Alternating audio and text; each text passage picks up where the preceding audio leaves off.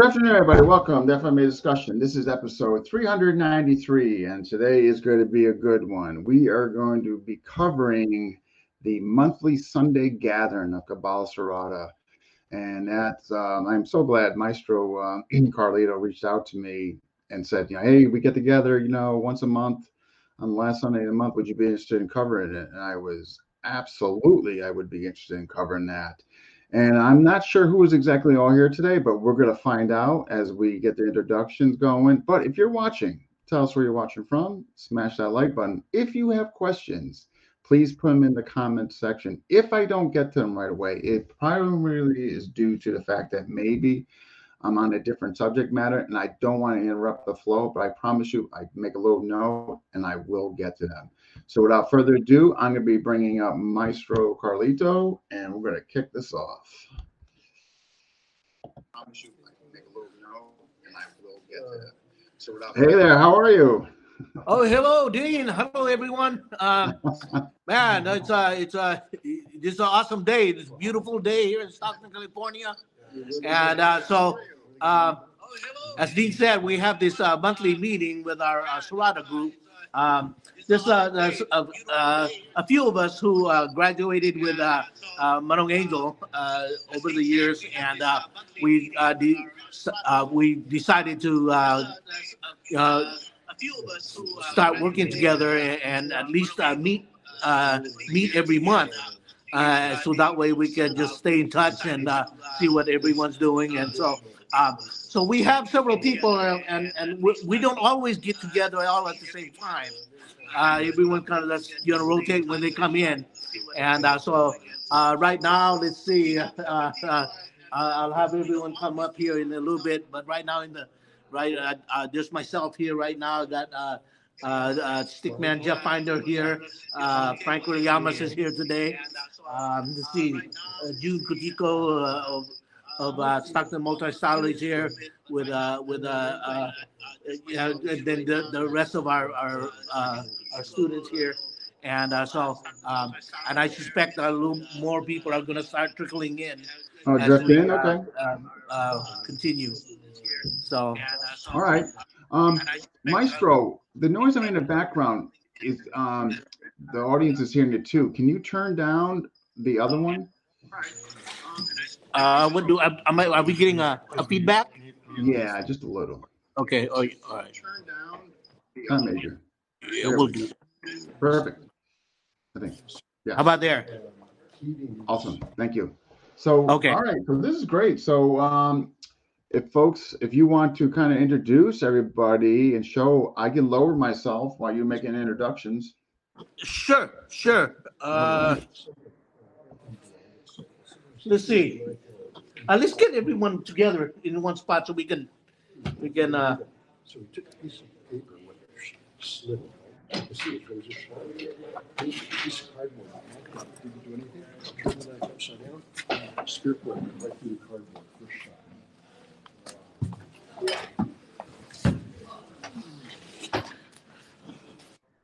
Come over here, guys. Let's have a seat.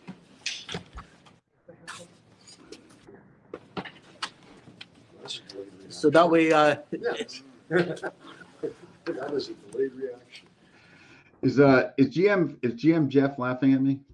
Yeah, can we see everybody here? I'm trying to get a little. Yeah. No, definitely. Okay. Yeah. All right. We'll just. I'll mess up everyone's names if I just try to do everybody. Yeah, just go down. I'm gonna let everybody introduce themselves. There's only a few of us here, so we'll start on the far side right there. Hi, I'm Phil DeFord. Phil, yeah. Okay. Jingo Tico. Norvik Muro. Matt just like Muro. Jeff Finder. Oh, Frank Relamas. David Garmany. Who's David? Colisayan. Fernando Navarro. Anyone else would like to introduce yourself? Louder, I can't hear you. Okay. Over here. All right. Yeah. So anyway, and I'm Carlito Bonjong, and so what we do is we just kind of get together every month, and we don't have a format yet. And so what we do is we just got kind of really share informally. We break into little groups and informally share. And the goal is to work with somebody that from another school, and but everyone tends to gravitate to the people that they know. But over time, we started developing friendships, and so and then as we get more consistent with our participation, I think we'll have a more steady format. And what did you want to? What? How do you want to start this, Dean? You want some questions first, or? Yeah, so no, I mean, I just think it's just wonderful what you guys are doing, getting everybody together here. And, like you would just mention, maybe folks might not be familiar with some of the other folks, but you guys are making a point for them to cross hands and get to know one another, leave the comfort zone of who they know. I guess my first question would be, how did this come about? What was the inspiration and how did this all come together where you guys started doing this? I think initially, I can't remember what month it was, but we had we Jeff Finder, one of his students. He's got a student named Nick Merchant on Who's the Nick East Coast. Merchant? Yeah, out there in New York. And Nick fought in the World Championship in the Philippines, and he went over there to represent Serrada, and his teacher Jeff Finder, who fought in back in the early days, fought in the Philippines, and so he was proud to represent Jeff then, and then I mean now, and so anyway, so he had a successful trip, won the championship in the Philippines, and when we got together, Nick Merchant has a family here in the Bay Area, over here in Northern California, and so his family hosted an event for him here, and we went over there to say hello. And it was myself, Master Jeff Finder, Master Frank Williams, and Ron Saturno, and we just got together and we just started talking, and we just decided, why don't we start getting together every month and start working out, and so we've been doing that, and so we had to we had to we had to stop for a little bit because we had football season, the kind of Sundays. yeah, football season, the flu season, and a few things got in the way, but we're back here again, and so we've had several more successful meetings of late, and so I think as we have more, as we're more consistent and more steady, I think we're gonna really grow into a more cohesive group, and we're looking for great things in the future. More cooperation, so we can do more. I mean, one of the things that we're very proud of is that historically, with the Filipino martial arts, Stockton has a proud history, and we want to continue to be part of that history, to be part of the bigger community and be a strong participant. And I think we can do a better job if we do it collectively. And so that's our goal. Absolutely. And so Nick Merchant, that guy, so he was kind of behind all this. He was part of the the foundation for this happening, the inspiration. I mean, Yeah, I think so. I think it was a big part of it. Yeah, because of him, we got together that day. yeah, that Yeah, guy is just like he's just got his isn't he hands all amazing? over everything. He's a good guy, man. I'm sick of hearing that name, Nick Merchant. I don't know about you guys, but at any rate, no, that's fantastic. That I'm glad he was able to inspire you guys, and that he of course is not taking credit. No, here's his comment here. Yeah. No, I just happened to get the right guys at the same table at the right time. Yeah, Yeah, absolutely. so right now, yeah, it started with we're direct students of Angel Cabales, most of us, and but what's awesome is that we want to make it available for the next generation of students, and and then we're very fortunate that one of the groups here in Stockton Multi Style, they studied under Manong Leo Hiron and also studied under Dento Revelar, Okay, and they participate over here with us and give us support, and that's nice. that's awesome, man, because it's because that's the whole spirit of when Hmm. when Screamer first started in Stockton. It was about all the old Manongs, all the old guys getting together, and over the years that got separated, and so hopefully maybe the next generation can have a better relationship that we can all start work towards that. So I think you and guys are doing it, and I so think, and much to your point, I think this younger generation is not going to get caught up what happened freaking 2 or 3 decades ago. They're going to be more willing to work together and put the past behind, which was probably for the most of them not even relevant, or weren't even around there when some of this stuff occurred. So I think it's great what you guys are doing. I hope it takes off and continues to grow. As far as when you guys get together, do you have? I mean, do you kind of? I know you kind of mentioned you try to focus on different people working together, but do you focus on any themes in particular within the art of Cabal Serrada? Not really at this time. But one effort though is that I've been working with Master June Kutiko. Just he and I, we've been working the last few months working on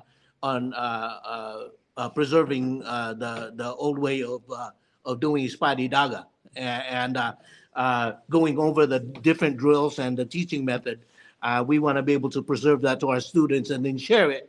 And then because everybody has their own versions of how they learn Ispari Daga through the system, through Angel Cabbalas. And if we can start sharing everyone's experience, then I think we're going to have a better understanding of what that Ispari Daga was. Because when Serrada was first introduced to me, we did a lot more Ispari Daga back then, and over the years it kind of turned into a single blade or a single baston, and so I think, but that bringing back that tradition and at least preserving parts of it, So I think it's a good thing. Yeah. No, well, you So mentioned it. You mentioned that yes in the test run, and I found that kind of interesting. That, and you correct me if I'm wrong. How that was like a main focal point, and whether it was stick and dagger or actually the sword translation, and then it kind of over time became single the stone or single sword. Did that just happen incidentally, or I mean, was there, or just it kind of just occurred by I think it just kind of just happened over the years. Mm. Um, I spoke with Dento Revelar before his passing, and I had asked him. I brought that up to him. I came into the Cabales group in 1979, I believe, and when I came in, uh, we still had a lot of use with the Spadidaga, the way it was taught, uh, and the training method, introducing the different drills that supports that type of system, and then over the years it just got less and less dagger. Became more of the empty hand, and so same concept, just not there's no just without the dagger. And so the thing is that a lot of the technique, especially the Porto techniques, um, the some of the closer technique, you really utilize the left hand, and it really makes more sense if there's a dagger on the left hand. And because because if you use the left hand with the dagger, you're going to get cut. But if you have a dagger, then you have a tool that can help neutralize the other person's technique, so that way you can free the big weapon to do the kill, and or protect the or sometimes the hidden hand is sometimes becomes the kill hand, and so the longer weapon protects that when that comes into use, and but a lot of times we just became the empty hand with the sword, and I mean, we're able to use both because we were trained to do both, and but in the beginning, I think there was a lot more Espada Daga used compared to the latter stages of my experience with Serrada. Okay, so I got a two-part question. So, A, it sounds like you guys want to kind of bring this back into the fold. And my second question is the whole lock and block aspect of Cabal Serrada. Can that be done with solo bastone and empty hand? Yeah. Well, first of all, let me make sure I don't want to misrepresent it. It's Espada Idaga never disappeared. It's No. always I mean, there. but I guess what I mean is you guys want to make it like, not. I'm not. Probably shouldn't have said bring it back, but maybe perhaps more emphasis on it. Yeah, I think so. Okay. At least talk about it because that's where the techniques came from. And even though a lot of guys don't use the dagger now, at least we can talk about it and historically and find out where things came from. And so that way we understand why the technique is the way it is. Right. And so. No. Yeah, I should have phrased that better. As far as like it's making it like it was extinct or something. And I guess what was I gonna say there? How is so? I think it's great that you brought Maestro June in. Is he available to come up with you? Yeah, June. Get a chair.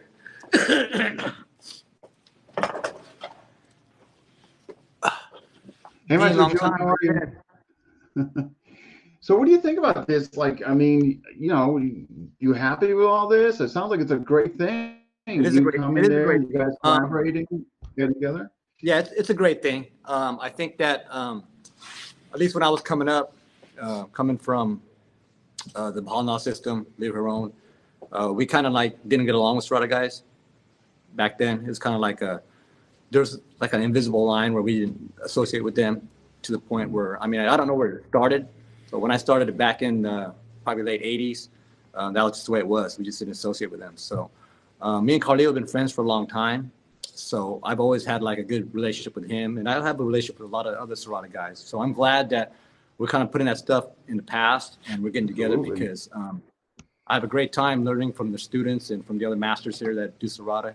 And I think a big turning point for us is when we started training with Dento Revelar, learning Serrada from him. It kind of shows you that a lot of our system between Lee Horon and Angel actually is kind of comparable, kind of unique and like in many ways because they both learn from each other. So it's a good thing. It really is. And I think it's going to make Stockton Filipino martial arts much stronger. I think so too. It's going to show unity. It's not going to show this divide and conquer, that you guys are willing to work together. And I think the upcoming students and people are going to see that, and they're going to be more inclined to cross-train like what you guys are doing. So I think you guys are setting a great example in this area, and I hope it continues. That's what we're hoping. Again, Carlito was a big, person that kind of brought this forward to us. He came out and contacted me and said, hey, I've been training on and off of them, kind of, when we have time to do stuff together. And he just said, hey, I have this class on Sundays. I'm going to try to do a regular thing with some of my students. If you could bring some of your students and we can get together and cross-train, that'd be a great thing. So we've been doing it for probably the last 6 months or about 6 months or so. Yeah. So learning a lot, different things. And it's good to see a different perspective on things.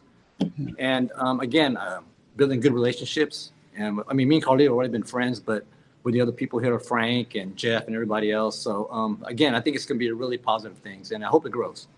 I'm with you. I hope it does too. And I think it's just going to be a great overall example for the whole FMA community to see what you guys are doing, and working together for the greater good. I just think it's phenomenal. And I wish you guys all the best of luck in it, and just hope you guys flourish and it grows and all that.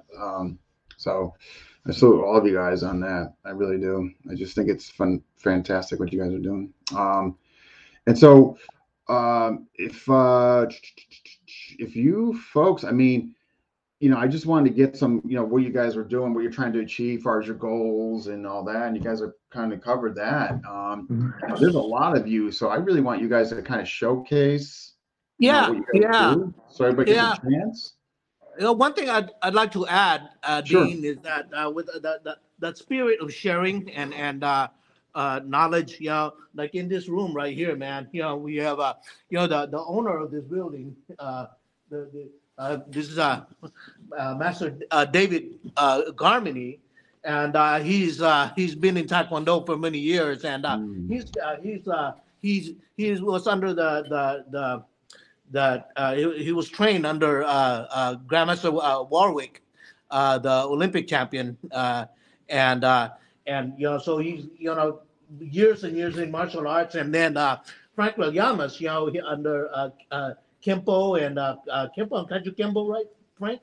And then Jeff Finder, experience in Kempo and other Kung Fu styles, So there's just years of experience here, man. And, for us to be able to continue that spirit of sharing, I think it's just an awesome thing, man. So, Right but on. Yeah, I think it's yeah, that's one style I got to cover. You know what? I always write notes down, and so I have like 100 pages of notes around just from all these interviews. Okay, I got to cover this stuff. And Kaji Kempo, I've yet to cover it, and I really like to. So if anybody wants to step up and do it, if GM Frank is willing, but Frank is here. one style we haven't gotten around to yet for whatever reason. Yeah.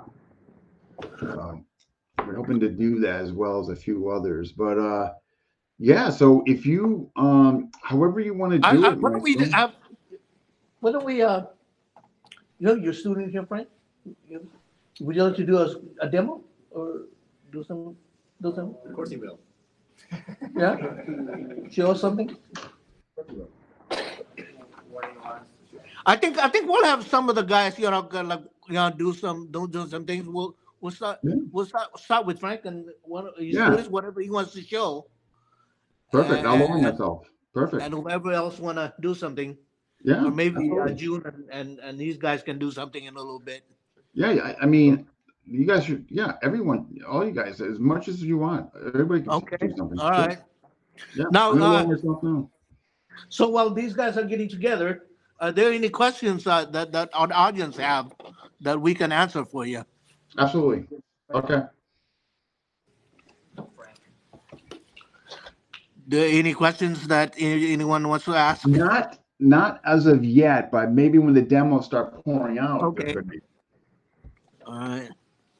David, you want to introduce David? Yeah. What's that? You want to introduce David? Oh yeah.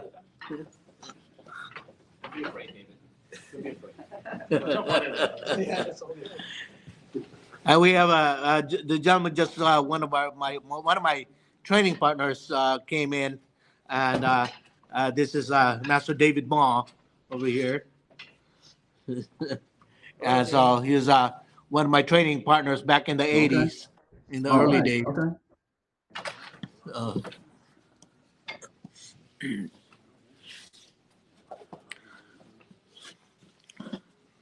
Just all right, I'm gonna have them do a demo here, and I'm gonna turn the camera around. Okay. Where's the?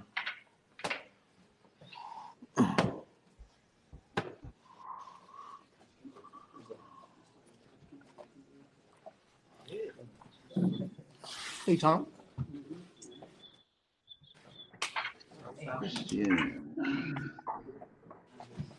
You see anything with rotation the camera here? Or do we just turn the? Probably just turn the camera around. Okay, all right, okay. All right. It's always nice to have somebody technical there, right? I'm telling you. Yeah. 'Cause I don't see a spot where I can turn the camera on. After the demo, I do have a question just came in for Maestro Jeff. For who's the question for? Maestro Jeff Finder. We can, but we Okay. can do the demo first, and then I can get to it, whatever works. Okay, all right. You guys ready? Sure, we're just gonna do a little sparring then. Okay, we're gonna do a little sparring. So you're gonna do some Serrada sparring, Sure. like Sombrada? Basics?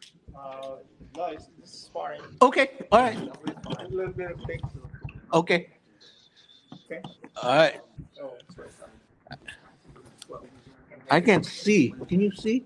I can see perfect. Yeah. Okay, all right. Yeah. Can you? An audience, if I could see it, they must be seeing it. The audience, if for some reason you're not seeing it, please let me know. Yeah, good. Start.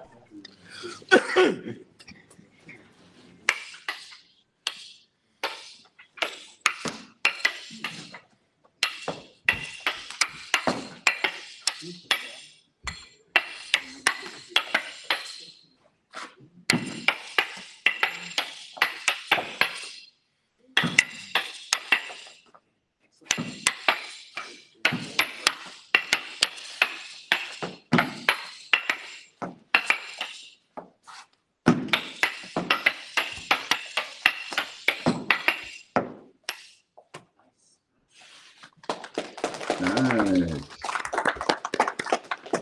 Very nice. All Right. Okay, so the question for Maestro Jeff is, do you still make your own sticks, and can you be contacted in regards to stick creation? Yeah. As he hides his head. Unfortunately not. I lost my house in August of 2021 and my shop was in the garage. All my equipment and supplies are in storage. And I get asked this question regularly. Every week I Okay. get someone back. All right, when it came from Chad. Sorry, Chad. Yeah, it's tough when you're used to having good product, man. Like, Yeah. Jeff's product was just amazing. I mean, I still have my, I still use these products today. Yeah, I've heard nothing but great things about him. So The weekend, and a couple of the guys there, can you make another Campilan or Panavas? And it's like, no, I can't do it. And I saw some of my old stuff there and I missed it. yeah. Oh well. Big man. He tried. So Maestro Carlito, whatever you want to bring up next or whatever you want to do. Okay. June, you guys want to show us something? Ooh, yeah, great question. We got Master June. Okay. And I'll Nando. get to Eric. Another question came in, but I'll get to it after the demo. No, you can go ahead and ask. They're still getting All ready. right. Okay. So the question from Eric Harris is, can yourself and Master Jeff Finder demo an application of the sweep block? Of the sweet block? Yeah, we can do that. That's not a problem. Is that my buddy Eric? Eric Harris? Eric Harris, yeah. All right, Eric. Yeah, we can, yeah, definitely. Okay. We can, Nice. yeah, we'll just show you. I'll show some different things on sweet block, and Jeff can share his ideas on sweet block and good stuff. Awesome. Yeah. Maybe. Here's a little funny comment here from Glenn. Glenn? Saying maybe the group has to go in and do a rescue counterintelligence. I'm adding that for Master Jeff's equipment. I know, huh?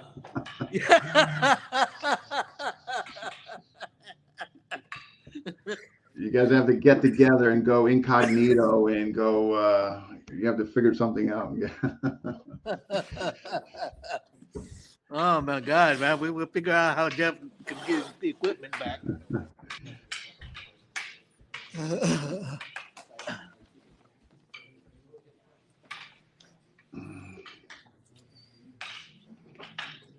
who's up next? We got June Butico. Oh, okay, great. They're getting ready right now. Sure. Okay, when you guys are ready. What? What are you going to demonstrate? Spotted dog.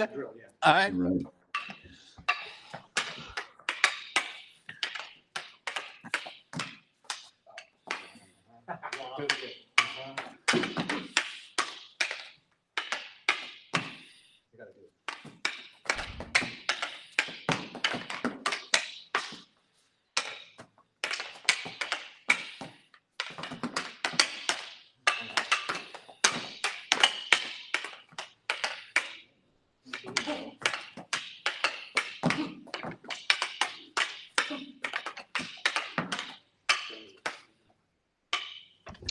Nice. All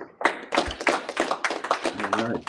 So that was Espada Hidalgo drill, and you see them do a lot of hitting on the sticks, and so instead of doing a controlled hit, they're doing an actual hit. So so they're actually popping that stick, so that way they're not holding the snaps back. Those are so that way they're actually hitting their target. And so. And still working with that defanging the snake theory, working with attacking the hand, and that's espada, part of one of the many espada hidalgo drills that Okay. that were taught with Angel Cabales. Nice. Okay, it's up to you. Do you want to go with Master Jeff, or do you have somebody else in mind first? Yeah, I think for Eric, I need a. Can I borrow a stick from somebody? Yeah, It shouldn't be an issue, right? hey, I need to borrow a stick. Yeah.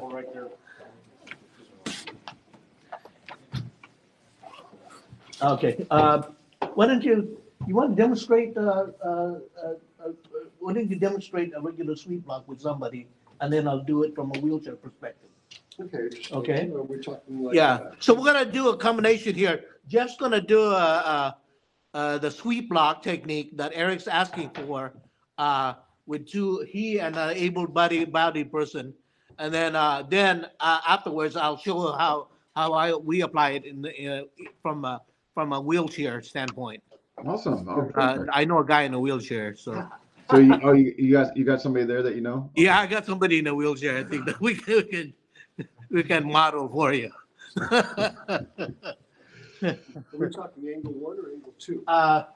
Now, Eric, does he want for angle 1 or angle 2? He did say just the application of the sweep block. So Eric, if you can just let folks know whether from an angle 1 or 2.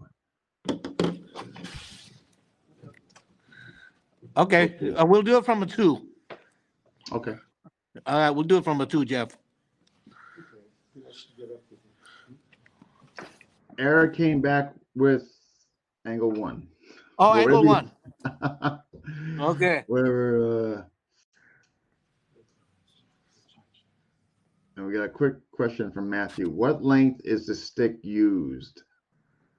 Oh, yeah, I'll answer that in a minute. Sure. We'll do Okay. the demo first, okay? Absolutely. Oh, yeah, hold on. Here we go. All right. Sweep block.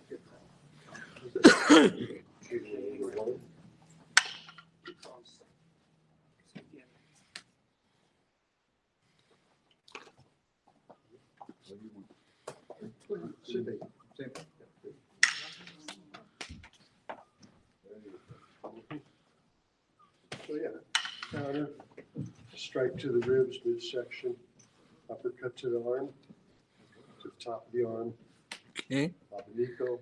Check at the end if he's still in range. Lock position should be covering his entry if he still has the weapon available. All right. Awesome. Okay. Thank you. Yeah, the inside suite or inside block.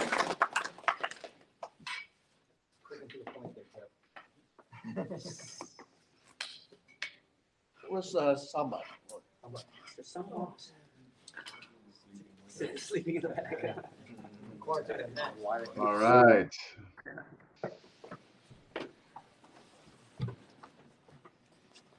Yeah, so that was the inside sweep or inside block, okay?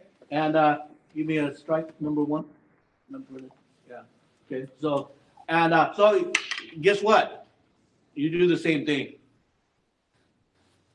You know, the only difference is that I'm sitting down, okay, supposed to standing up.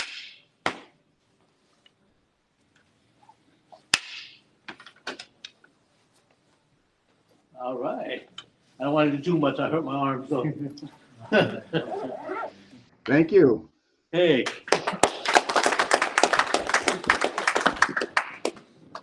So Maestro, Matthew's question was, what length is the stick used? Length, stick. 19. What is it, Frank? 19 inches. Frank says 19 inches. 19. Okay. Okay. Jeff? Survey says. Was this Stick. What length of stick? 2021? 2021. June? 26, 28. 26, 28. David? I'm not sure. I haven't measured my stick. Yeah. So we came up with different things. Yeah, and here's one thing though. Generally, we have when at least from my perspective, this is what I remember. It might be different from Angel used the 21 inch. Angel used 21 inch. Yeah. So I made mine 19. Oh yeah. So Frank says Angel used to use 21 inch, and then That was standard. standard. Okay. 21 inches Well, was standard for Angel. He would describe from the armpit to the wrist, no further than the center of the Yeah, palm. yeah. So that the stick should measure proportionally to the individual using it. Yeah. So yeah, Jeff Finder just brought up a good point. So Mano Angel used to tell us this is how we measure a stick. Okay. So this is what I remember. Okay. So I know people have different versions of it, I think. So, but for me, I was told to stretch my hand out like this, extend it out. Okay. So from the armpit, okay, extending past my fingers, my long finger, my pointing finger. Yeah. So extended one full finger's length. Okay. That's a long stick. Okay.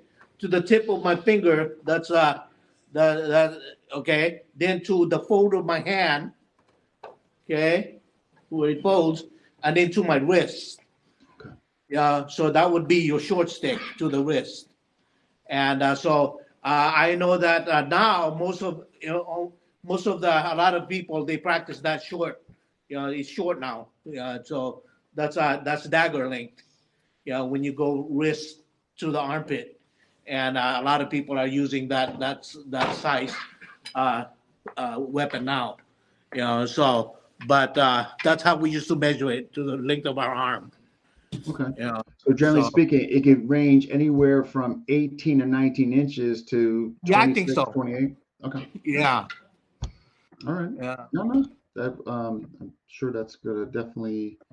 And we have, hey Nathan, looks like I'll be seeing you in a few weeks. He's saying hello to you, Maestro, as well. Then we got just to Punio out. Is that? Oh, we got a question here, Maestro. Yeah. So Kurt's question is that so you can conceal it? Is that so that you can? No, it's I think the main reason was that like the best use, function, and so for speed and for speed, and then you want that length for balance. You don't want it too long because it's the way we wield the weapon. So it's perfect for that Serrada combination, the length. So if it's the length is just right for you, then you won't have a problem maneuvering it. And it all depends on the length. Also depends on the how heavy your stick is. Because I remember one day we came, Manong Angel came in. He had a kamagong stick, and so he had it in his hand, and he went to do an abanico technique, a panning technique, and it hurt his wrist. And he cut his stick shorter, so that way it doesn't hurt his stick, his Wasn't hand. taxing on the wrist. Okay. Right, Okay. because it was just too heavy, Yeah. too heavy of a stick, because it was a kamagong. And then Okay. once he did that, then everybody started cutting their stick too. Oh, everybody kind of followed suit. Yeah, Okay. So Manong Angel cut his kamagong stick short to balance it right, because it's kamagong. Then everyone cut their rattan stick. Yeah, so it's supposed to be a heavier stick.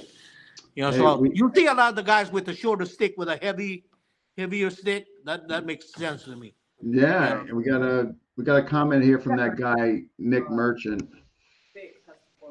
and he's saying, what is Nick saying? That makes sense. So Nick Merchant, you know that guy Nick Merchant, is saying shorter weapon can negate the longer weapons when the fight is up close. Okay. Before we answer that, one thing before I forget, Master Frank pointed out that that the length of your stick should conform to the weight. The weight of the stick should conform to the strength of your wrist. So individually. Yeah. Yeah. And then go ahead and add something, Jeff. Yeah, Angel would point out, a lot of times folks would use like a long stick, but then they would choke up a long distance. Yeah. And so the balance point on that, if you cut off the puño, would be more equivalent to our shorter stick. And the disadvantage of that long puño is it's easier for someone maybe to hook and disarm. We kind of have that hidden puño. We don't need that extra length there. So you take a 28-inch stick, you knock off 6 inches, you're going to have something that looks like a 21-inch stick. Yep, makes sense to me. Yeah. Right. Now, what point did Nick bring up? So Nick's point is that the shorter weapons can negate the longer weapons when the fight is up and close. Oh, okay, and he's got a lot of experience. So, Nick. Yeah, I know. I went to attend. Well, I guess it was like a few weeks ago, Nick. Anyway, beat the crap out of cancer. And Nick, I got to give it to him, man. Nick's my man. So Nick is coming under, and he's got, I'm going to say it's 24 inches, I think the longest. And I see he's got this guy up against the wall. And he is just like, going against guys. Some of these guys are using 31-inch length. And so Nick is, man, I got to give him credit, man. He goes out there and makes it work. So once you bridge that gap, you can. He finds that it was easier to have that shorter stick at both bridge, right? Yeah, he's not very friendly with it. But whoever else you want to come up and perform, we're ready. All right. Let's see. Anyone else would like to perform and share something? Any thoughts? Jeff? Angel had a good quote on that. Jeff has a quote on the stick length. What was that, Jeff? Oh, Angel would say, I don't care if your stick is a mile long. I can counter it with 18 inches. Yeah. Well, a question just came in. Yes. Okay, here's the question from Noah. In what ways can Serrada be used in Largo Mono range? Many ways, because Serrada has a lot of Serrada. There's a misconception. The misconception is that Serrada is a close range fighting system. Serrada is an open fighting system. I mean, fights all range, close range, middle. I mean, long range, and so I think it's the word Serrada because it means close. So when we say Serrada, we don't say close range. We're saying the closing techniques. So what we mean by that is not closing range, but closing your opponent down. His technique. So what I mean, we call that Serrada lock and thrust. Okay, so we talk about locking. We talk about locking, unlocking. We're talking about keying up. Okay, and because we're talking about closing doors and locking the door. And so if you look at Manong Angel's diploma, Manong Angel's diploma has the lock and key in there. So, like for instance, one of the reasons why it's called Serrada is because it's got a closing technique. So what happens is this, David, demonstrate this with me. Let me make this point real quick. Lower myself. Let's say, give me a strike number one. Okay. So what happens is this: when David gives me a strike here, okay. So when I block this area here, I cover on top. That means I have an opening on this side. I'm closed here, okay. But I'm open on this side, okay. So can you see me there? Better. That's better. Oh, you got it better? Okay. So what happens is this: if David flips around and hits me on this side, he's going after my opening, right? So, but the Serrada combination is called closing. So what happens is this: when he flips over, I close that combination. So now, I close that line. So now I close this line, but when I close this line, I open up this line. Okay? So now he's going to come and take advantage of that. Now I'm going to close that. Now this is where Espada y Daga makes sense, because if I had a dagger in my hand, that would be the catch here. Okay? But I don't have a dagger in my hand, so that it would be here. Okay, all right. So I don't have a dagger in my hand, so I would have to tuck that, okay, and let it pass. So what happens is, give me one here. Okay? I'm opening here. I have an opening here. I close that. I have opening on this side. I close that. I'm open on top now. I close that. Now I close the middle. What happens when we close the door at night for the last close? What do we do? Lock it, right? That's why this is called lock. That's why that's called lock. Because we're closing the door, now we're going to lock it, okay? And this is what we call keying up. So if I'm here, I close the door here, boom, here, and then boom, this is called keying up. This is my key. I'm going to key it up. I lock it, and I unlock it right there, okay? That's why it's called Serrada lock and thrust. Okay. Thank you. That was So that's working. That's where the working medial corto range. But of course, we have largo range too, and it's just just learning how to maneuver that range. So that's the whole thing. It's Serrada works all range, long and short, because that's where the fight is. You can't dictate the fight. It's going to be what it's going to be. What's that? I can definitely see the misconception why people would think that on the closer end, when if the people are observing lock and block and all, I can see why one they thing would though assume. is that I will have to say this, that many of the drills that we do have, okay, in the Cabales system, a lot of it has to do with the medium and close range.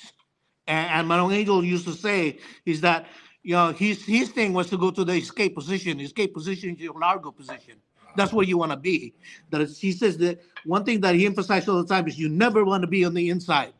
But if you get caught in the inside, you want to be the best at it. You want to be better than the other guy.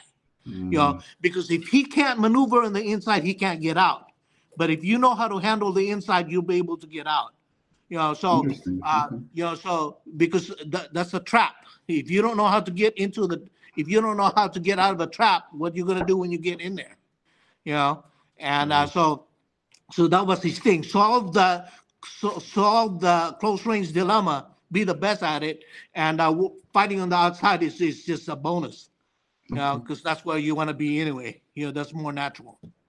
All right, we got a few more questions that came in. So this is from Nathan. I'm sorry. Okay.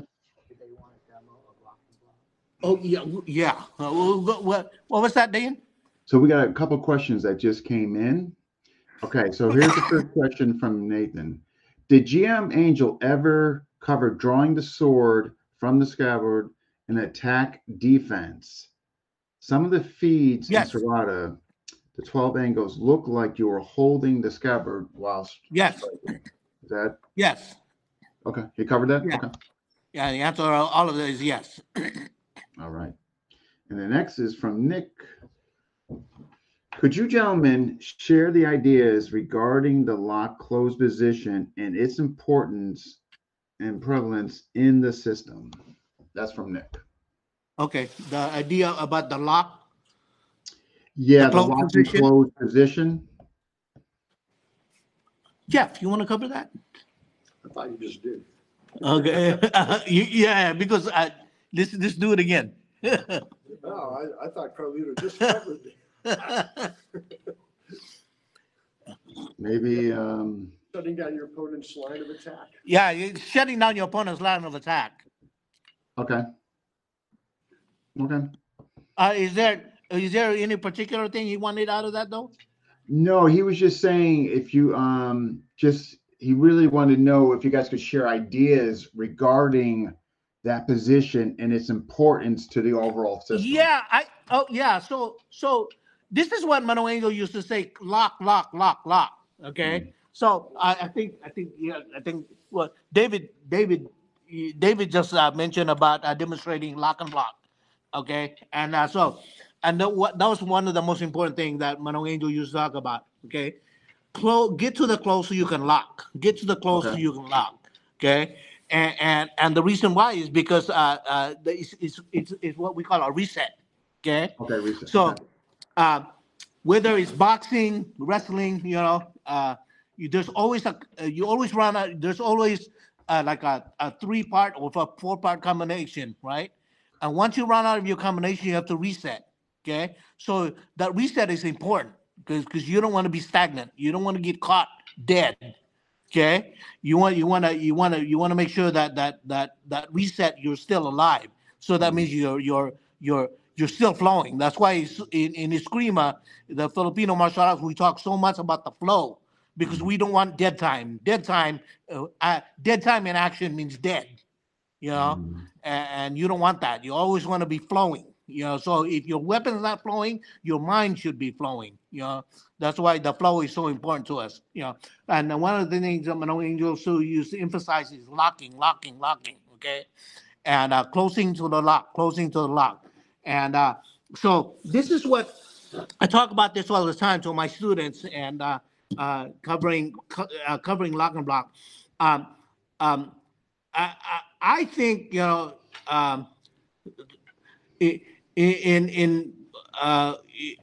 what I find when I'm talking to people when we're discussing Serrada, and when we bring up the word lock and block, they think of the right the one hand having a short stick, the other hand having a long stick, Espada Daga type scenario, and so there's that left right feeding, and so when you look at that combination, they're looking at that 1 2 3 come 1 2 3 1 2 3, and so but there's more to that, there's broken rhythm, timing and working that combination and breaking your opponent's timing and breaking out the rhythm so that way you're going from matching to non-matching.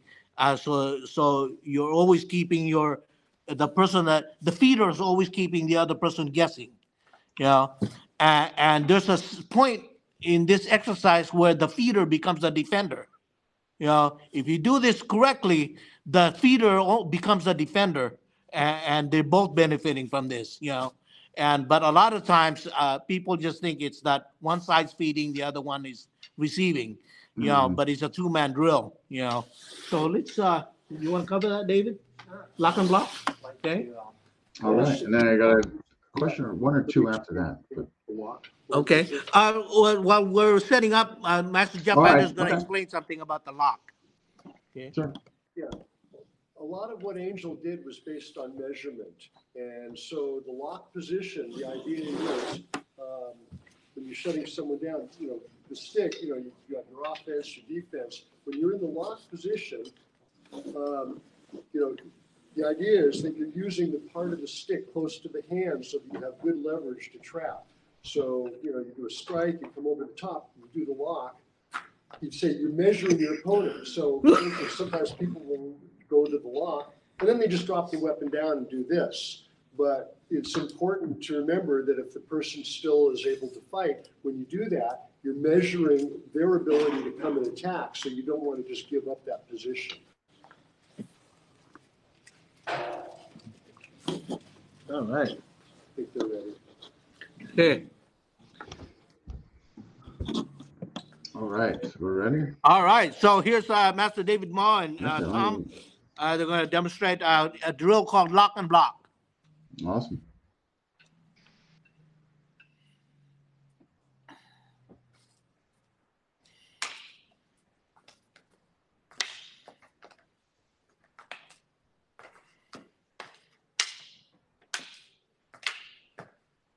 Okay, so that is slow speed.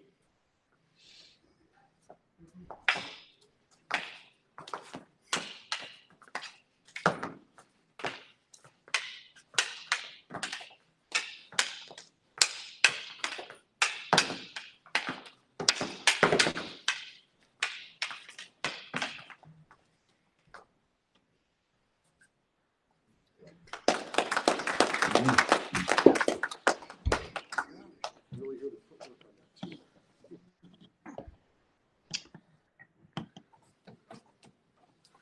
All right. Okay, Maestro, I got a couple questions that came in. Okay. Okay, so this is from Paul. When I learned Serrada, we learned Serrada, Girona, Largo, Villabril, and Cadena de Mano. Do you guys still teach all four arts? Do we still teach? So that he mentioned four things. Repeat that when he said So the four Villabril. things, yeah, what he's making inclusive is Serrada and Girona, Largo, Villabril, and Cadena de Mano. Yeah, those of us who studied with Angel Cabales, we only know Serrada, Cabala Serrada, and Cadena de Mano is because that's a Stockton thing. So a lot of us will do Cadena de Mano because that was developed out of Stockton, and so that was a collaborative effort with Manong Angel and Max Sarmiento. And it's the empty hand. Okay. yeah. So, okay. but we do Serrada. But Villabril was a different system, but related to Serrada. Through we can trace the history through oral history. Okay. With the zone and Villabril, and so I don't know how much they're related, but we do know that they were associated with each other. And it's kind of like the Brat Pack when they were on the Philippines, the docks, and with Illustrissimo, the whole That was a bad crew, man, huh? Oof. Yeah. I want them trying to collect money from me. Yeah. All right, we do got a question here from Brian, and Brian's question is: so it seems to me that the overall strategy is to close distance while defending the most likely next targeted line of yourself until you can gain a dominant position on your opponent. That's Brian's question.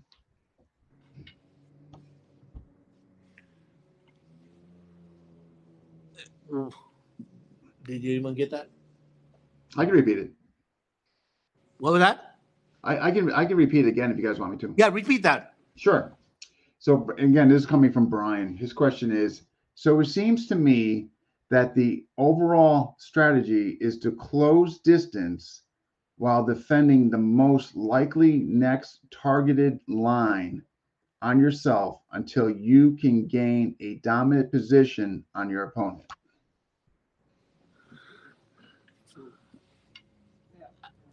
Yes, yeah, More or less. yes or no? Well, if you would watch Angel doing demos, he was always kind of floating in front of the other person's hand and controlling that range until he had an opening to close, for kind of a finish. Yeah, But it wasn't always just, moving in constantly. It was controlling range, in, out.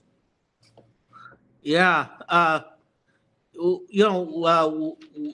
of the things that Manong Eagle used to point out is being able to read the other person. Okay. And so it's just the opening move. I'm gonna move, see what you do. And but his thing was that his thing was to hit, to strike. Okay, so so if I'm gonna give you a strike, I'm not gonna give you a fake strike. I'm gonna give you a real strike. Okay, because if you miss it, then it was a real hit. Okay, and if I double up, it was a fake hit, but it was still a real hit. Okay, because there was never a fake hit. So every move I have should be a kill hit. Okay. Or a potential to be a kill hit. Potential. Yeah. Okay. So We got a couple more questions that just came in, and all right, let me just okay, so we had Brian's. Okay, so this is from Kurt. Can you go into explanation about the Serrada footwork methodology? I'm not good with footwork, so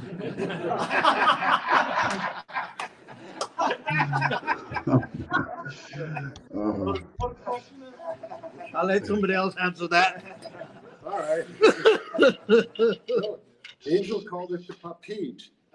Sometimes it's now referred to as replacement step. And we tend to emphasize the forward or the male triangle. Okay. So, if we're in a right lead, maybe we're favoring an attack coming towards our left side, we would have a right lead. And if the attack comes from the other side, the replacement step would be we step up with the left foot so the feet are together, and then back with the right. We've now shifted sides, so we're kind of dividing our left and our right. And sometimes you'll see people with the footworks just kind of going like that because, you kind of hear that little drum beat. And we heard a little bit of that with the lock and block demo out here. It's the ability to shift direction very quickly. But again, it's like we don't step back and step forward because if our opponent has forward pressure, if we step back and he steps forward, we've lost ground. So the idea of that forward triangle and holding that position is we hold the ground on which we stand. And of course, we can move from there as we need or want to, but we want to develop the ability to hold our ground. Okay. No, well, actually, okay. You guys pretty much covered that. Work together. My second teacher. Frank, you want to add something to that? Yeah. Oops. I lost my camera. Oh, we're What I was going to say is that without any arrogance, without any malice or egos, to all you Serrada brothers and all the Serrada practitioners all over the world, I'm confident there's two versions of Serrada. And this version that I practice, the basic foundation is structured on a 50-50 stance with pivots, with beats and rhythm, closing the gap, minimizing your movements.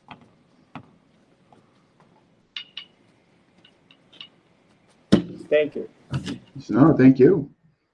That makes sense? Makes sense. Yeah. My version is I stand on a 50-50 stance, and I utilize pivots because in a fast motion, there's no time to switch to the triangle. You just pivot. So if I was here and the strike coming to my left side, I make this block. And the other strike is coming to my right. It's so fast, I don't have time to switch, so I just pivot. So there's no time wasted. And at the same time, you counter at the same time. That makes sense? Absolutely. Yep. So even if it's so fast here, or even if I'm my right lead, if I block here and the strike's coming to my right, boom, I'm ready to strike here. So block here, block, block, block. I don't have to switch unless I have to. Maybe my lead foot will get tired. So I just lift it up.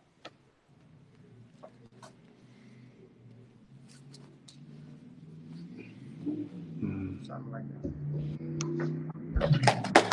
Great. Thank you. Great We point. got another question. This is from Noah. My second teacher taught me a blend of Serrada and Balintawak. In what ways could the two styles work together according to your guys' eyes? It can't. No, just kidding. I'm just kidding. Banish Noah. Yeah, they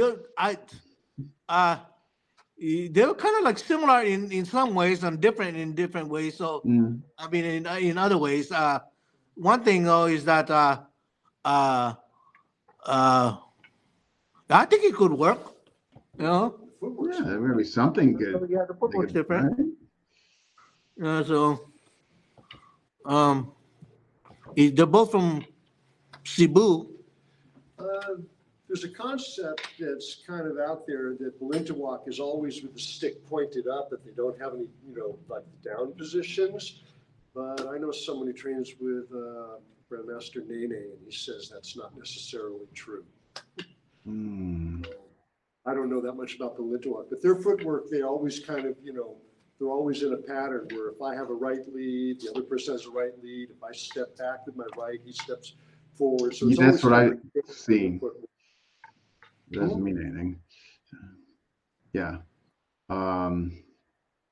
No, right. I mean, there's got to be something that could possibly be blended in there. I'm just making sure I'm not missing any other questions. Let me just see here. Beginning of the foot placement in advance. There's something called it stumpers. Wasn't a dig. Just curious about the shuffle step.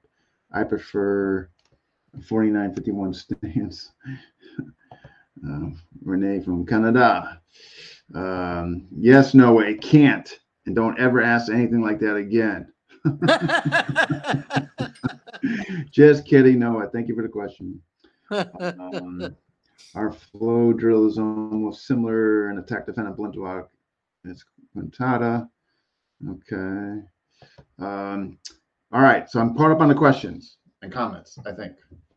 All right. So all right, so whatever you want to, I mean, it's up to you guys. You guys want to show more? I know you guys probably, and of course, want to get a workout in, but I'm here for you guys. If you guys want to show more, I'm more than happy to give you guys the floor. Yeah. Yeah. Anyone else want to share something? Again, we can just play. Yeah. If you want to get the younger folks out there playing, whatever you want to do, we're seriously. Yeah. Any more questions? Not that have come in. Let me just see. Ron Saturno just commented. My footwork version is intuitive response. If they push, I bleed their power with footwork movement. If they recede, I attack from angles. If they stay, I beat on them while moving to the outside. I don't depend on being stronger and more faster. In all cases, don't stay where they can't find me. These guys here are great. I'm sick today and can't be with these guys. Oh, I'm sorry to hear, Jamron. Oh, wait, another one did come in. A question. And this is from Nick. Can they share and discuss the importance and application of spinning the stick? It is brutally misunderstood. Oh, so the stick spinning? Yeah, Nick is saying it's misunderstood. And could you explain the importance and application of it? Does anyone want to explain the spinning of the stick? You mean the twirl? Twirl, you mean the twirl? Yes, Frank? Yeah, it's not spinning, it's a twirling. Nick is saying it's for the application of the spinning stick. So maybe, yeah, I'm guessing he meant twirling, and Twirling. it is, yeah, and he's saying it's misunderstood. Yeah. Secondary strike after you throw a pick. If I would throw a 5 and I twirl, so it's just changing the direction of your strike when you twirl. All that is. Yeah, I think it all depends on how it's, what you're doing with it. On a simple level, you're generating a greater distance for the tip of the weapon to travel. Generating some momentum. A great strike, a spin, maybe can generate a little more power. Yeah, Right. I cover that in my seminar. So, not one aspect of it. Okay, let me cover one aspect. Okay. Sure.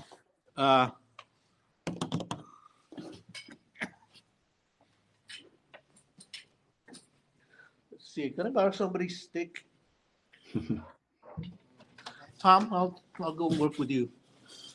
That twirling is just nothing but changing the direction, whatever strike you're delivering.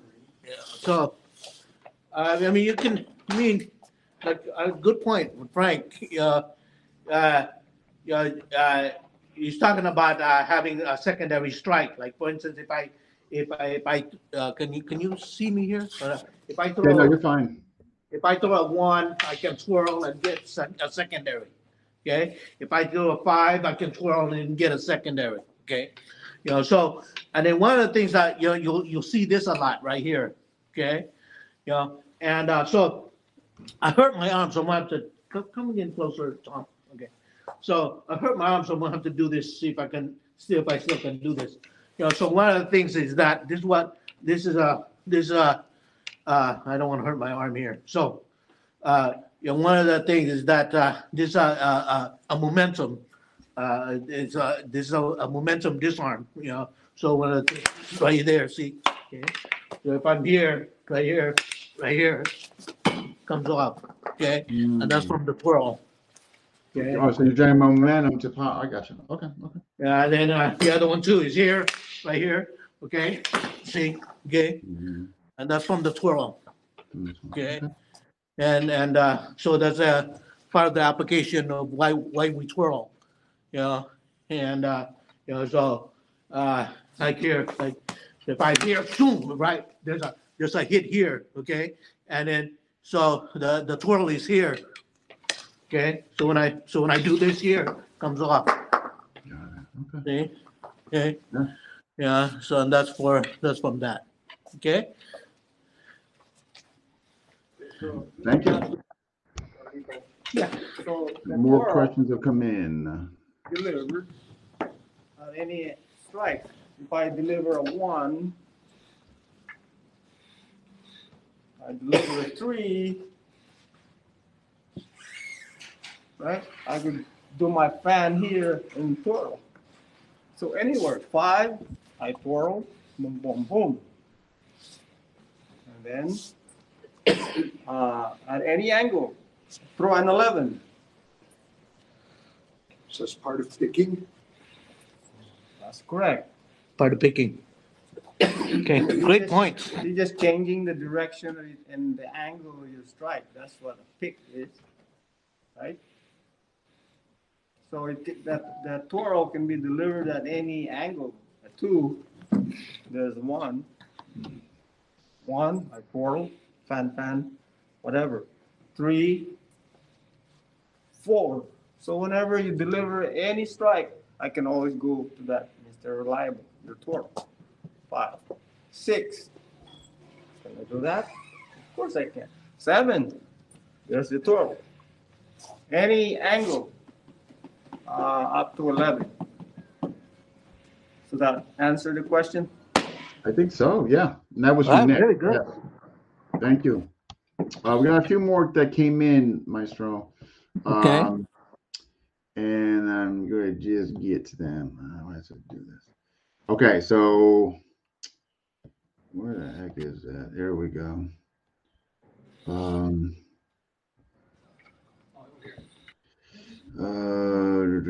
Oh, all right. This is from Brian. He would like to know what are some of you guys' favorite disarms? Favorite disarms. Yeah, you just showed a few. I hit the wrist. Hit the red. Yeah, there you go. Right, hit the red. My personal opinion, my humble opinion. Yeah, I think if the other person's arm comes off, I think that's a Better good argue that, disarm. right? Chop the arm off, that's a disarm. Well, there could be situations where, maybe you're attacked, you don't have a weapon, but you're grappling for your opponent's weapon. Angel didn't do disarms where the weapon would fly away and hit the ground, not too much, because you never knew, the person might have a friend that picks the weapon up to use it. So, Angel had a lot of jujitsu-like disarms. In fact, when he and Wally J met, they watched each other work out and were both going, yes, that's correct. So when Angel would do a disarm like that, he would always control the weapon, take it, and use it against the person. And there were a variety of techniques he had for that. But they were all very close, small circle type movement. Okay. Just make sure I'm not missing any. Okay, Renee's got a question. Empty hand. We have both. I know. That's why I'm asking. What is he asking? Yes. If you're disarming with knife or sword, weapon, then just. Yeah, Master Frank was making a point. Doing disarms. Are you talking about being empty-handed and the other, or you having a weapon too? If he just he left it kind of generic. He didn't specify a weapon or whether it was empty hand versus weapon. And hopefully maybe he'll come back and clarify that, Brian, if you choose to. But I do have a few more questions that came in.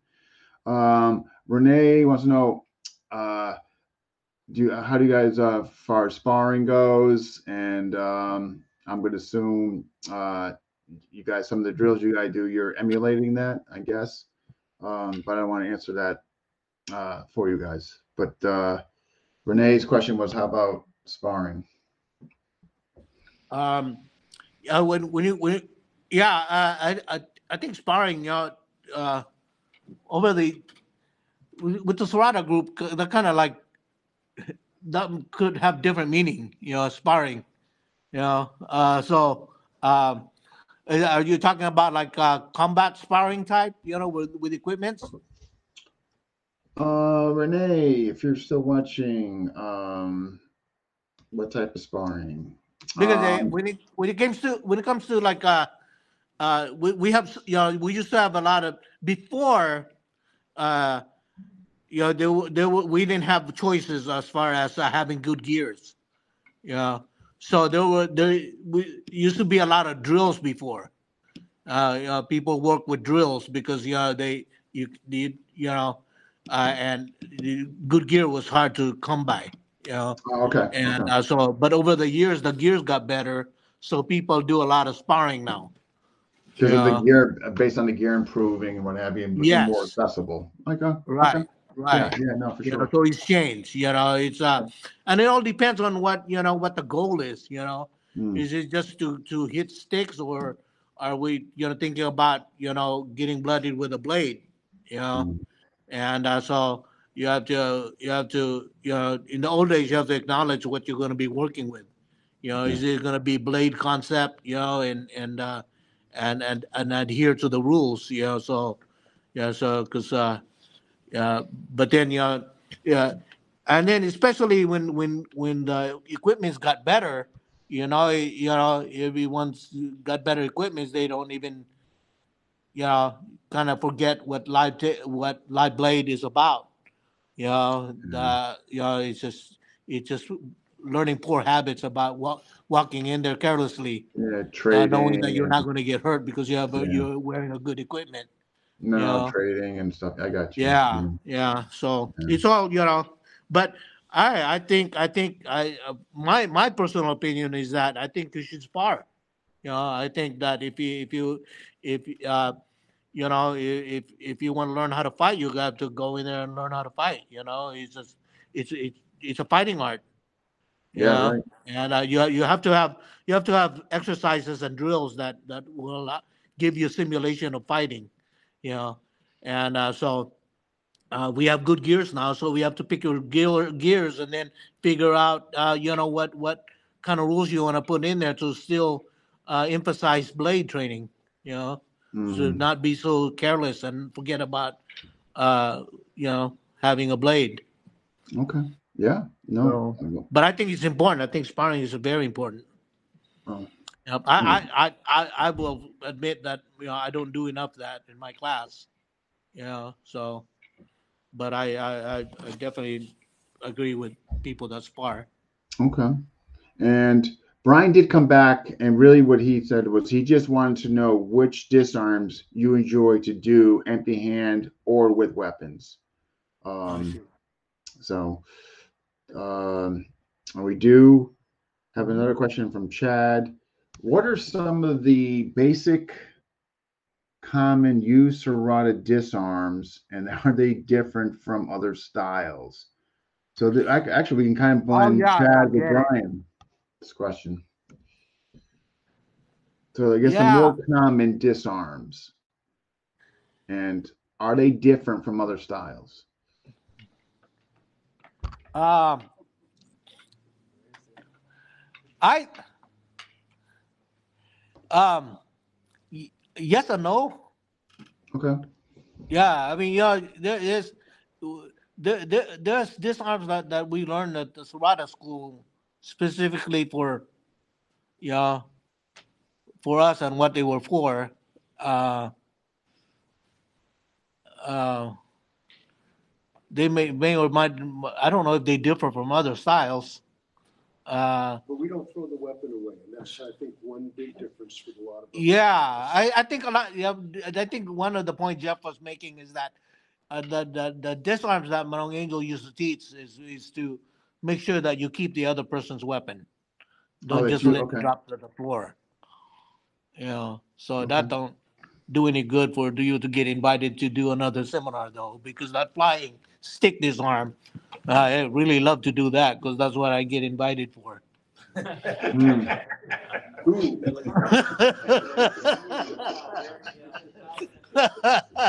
It's just the more elaborate I can do a disarm, the more people love Yeah. it.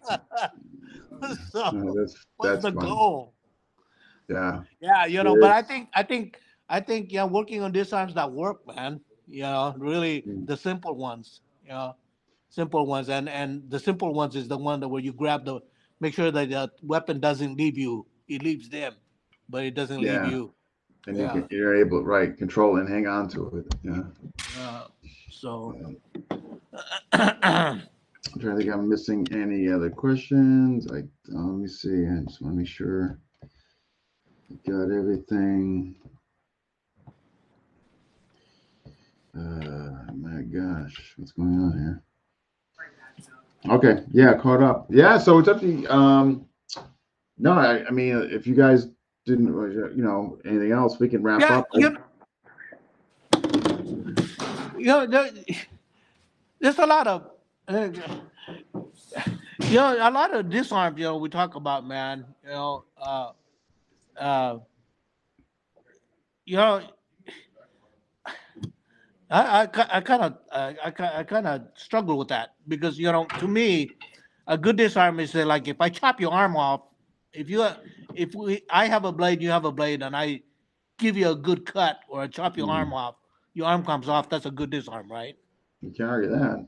Yeah, so yeah, uh, but at the same token, if you have a stick and I have a stick and I can grab your stick away from you, that's a disarm too, and I don't have to cut you to do that. You Yeah. know, and so. Um, but I think for the most part, I think people were more concerned with the bladed disarms. You know, Mm. bladed disarms. So what I mean by that, if somebody gives you a one and you strike their arm, that's a good disarm. Yeah. So, but if I have to block and then try to maneuver to try to get that weapon out of their hand, that's not a good disarm. Yeah. Too much risk there. Not want a high percentage anyhow, right? Right. Yeah. That's a low Yeah. percentage disarm. Yeah. Yeah. So, but hey, yeah. But if I don't have anything in my hand, I have my hands are empty, and the other person has a blade, and I have a way to get to their blade, I'm gonna go for it. Mm. You Yeah. know? We don't want to have to reinvent the wheel. We want to know what we're doing. That's right. And Jeff Finder says you don't want to have to reinvent the wheel. You want to know what you're doing. Right. So In the moment, we right. want to understand the mechanics of the situation. You want to understand the mechanics of the situation, so you have to practice it. I definitely. Here's one thing: people talk about disarms don't work and this whatever, but you know what, man? We have enough videos. Okay, I can pull out enough videos where ordinary people have disarmed blades. Live blades that people are swinging at them. You know, and so does disarm work? Yeah, does disarm works at the right time? Yeah. No, there's definitely video evidence. Sure. So I pulled off one of Angel's disarms in the Philippines in the tournament. And again, if you're looking for a disarm, you're thinking too much. That doesn't really work. But when it happened to me, it was so sudden. I was shocked. But it was a twisting disarm, and I just ripped the stick out of the guy's hand. His eyes got really big, and I threw the stick on the ground because it was a tournament. But again, it was just the guy hesitated for a moment. My hand just shot out and ripped the stick. And knowing how to do the twist, where the pressure was, one of the keys in our disarms when we do these, Angel pointed out, disarm always goes this way. We work against the thumb. yeah. At least you go in and learn the mechanics and the principles of it. Yeah. So No, definitely. Well, this has been great. So, again, I appreciate you guys doing this, and I hope you guys are going to have time to work out or do whatever you guys normally do. This is fun, man. This is so great. This is awesome. When do we eat? We're thinking about eating now. Oh, yeah. Actually, you guys, you know what? You guys should do that. You guys go get a snack. You guys definitely put. It's time to give Terry Joven a call to see if he's got a barbecue going. I'm telling you, man. Him and Brian Rodriguez, they're both like the barbecue champions, man, running neck and neck. You got to come down to Stockton one day, Dean. Oh, no, tell me about it. I'm going to wait for Nick to bring me there. So yeah, man. Yeah. You're going to have a good time, man. Oh, I would love to. Yeah, there's so much stuff on the bucket list to go to. Yeah, through like doing this so you want to stay for a couple of days. Yeah. Oh no, 100%. Yeah. Definitely stay for a couple of days. Oh yeah. Yeah. This one is a dual position. Flip to the head. Okay. We got the chat saying thank you. All right, Nick is saying thank you for sharing and demonstrating. It's all honor to learn to hit sticks with you all. And that was nice from Nick. Okay. But again, I want to thank all of you for doing it. And Maestro Carlito, thank you so much for making this happen. Really appreciate it. Oh, thank you, Dean. Thank you. Really appreciate it. Yeah. We can't share with the community if we didn't have you and to help us do that. It's my Now you give honor. us your show gives us windows to what others are doing. You know, it's pretty awesome, man.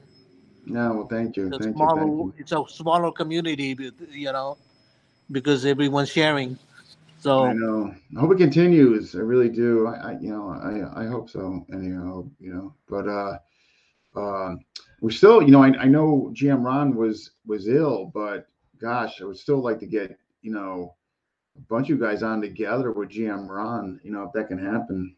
So maybe one day we can kidnap that guy. yeah, I'm gonna tell you, man. Just you guys are gonna have to bring him home and just lock him in your house for an overnight, so we have him the next day. Yeah, yeah. We'll send our Serrada ninjas after him. I think that's what's gonna happen. I think what I'll have to do is I'll go out there with Nick, and then me and Nick are gonna have to come up with a plan to Yeah, get. yeah. Jeez. But again, I want to, for the folks that I don't know, I want to thank you guys for coming and doing this. I really appreciate it. Respect to all of you, and again, much appreciation for you guys coming on. Thank you. Thank you very much. Absolutely. All right, All you right. guys have a good rest of the day. Okay. Bye, everybody. Awesome. All right, you guys take care. Okay. Bye-bye. Bye. And that wraps up episode 393. That was a good one, man. Yeah, just too bad, huh? GM Ron was ill, but we'll keep trying. We keep trying to get him on. But at any rate, who is next? It's got to be Brian or Tom. Yeah, I'm not really should know this, but I don't know it. I know one of those two will be doing an interview. It doesn't help much. And as far as I'm concerned, I will be coming back on doing who do I got scheduled, even though I'm not as frequent. I got it right here, actually. Christopher Baum-Kuntau, Tim Hartman and Terry Dow for the symposium in New Hampshire. Dawn Cuesta, I gotta call him. And I think a few other folks. Steve Sachs and Matt Berry, Foxhound, Dog Brothers, East Coast. They'll be coming on too. So at any rate, yes, please continue to check it out. All the future interviews are always pinned in FA discussion, so you guys can easily see what is coming up next. But I know Tom and Brian got something coming up. So at any rate, folks, thank you to those who watched, commented, asked questions, and we'll see you next time.